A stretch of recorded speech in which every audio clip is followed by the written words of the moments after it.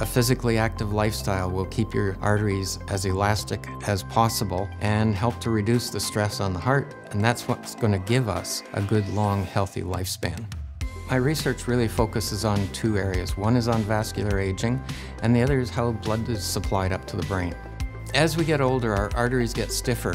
Part of it is the elastic tissues in the arteries start to break down. But there are other things that cause the arteries to get stiffer.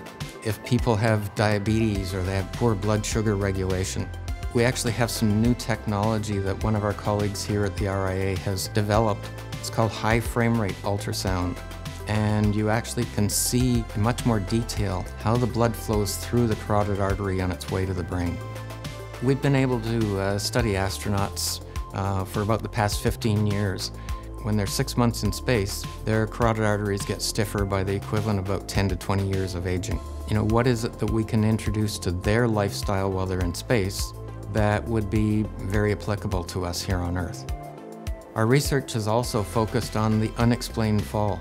Someone who all of a sudden finds him or herself on the floor and doesn't know why they're there. About 30% of older adults who have a fall and have to go to emergency had that unexplained fall, or they actually did faint.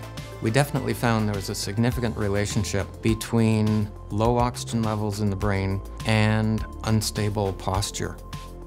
We want older adults to maintain a good, physically active, healthy lifestyle.